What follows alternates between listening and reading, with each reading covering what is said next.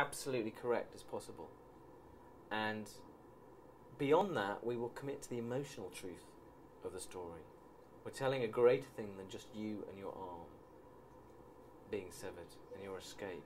It's about where you were as a person in your life at that time. And that's the way audiences will respond to this story, really.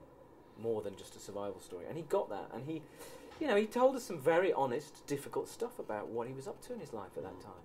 And it wasn't pretty. And he allowed us to put that in the movie. Very bravely and with a great deal of trust, I think. And I think it's true on a very deep level to Aaron's state of mind and where he was at that stage in his life. And I think if you ask him, he would say the same.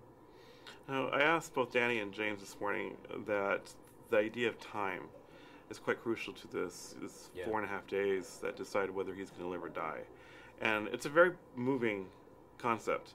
I think we spend most of our time not thinking about how much time. Yes. And I'm curious, as you evolve as an artist, how has time changed for you? Do you feel a certain pressure not to do certain types of works at this point in your life? What an interesting question. Yes, I've been very busy, worked on a lot of films, embraced everything that came my way because that's kind of my nature.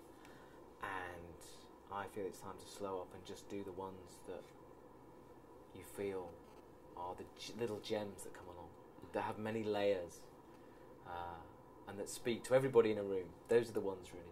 Because that's always Danny and my ambition is whatever the movie you're making, doesn't matter whether it's little kids running around a slum or a guy trapped in a canyon.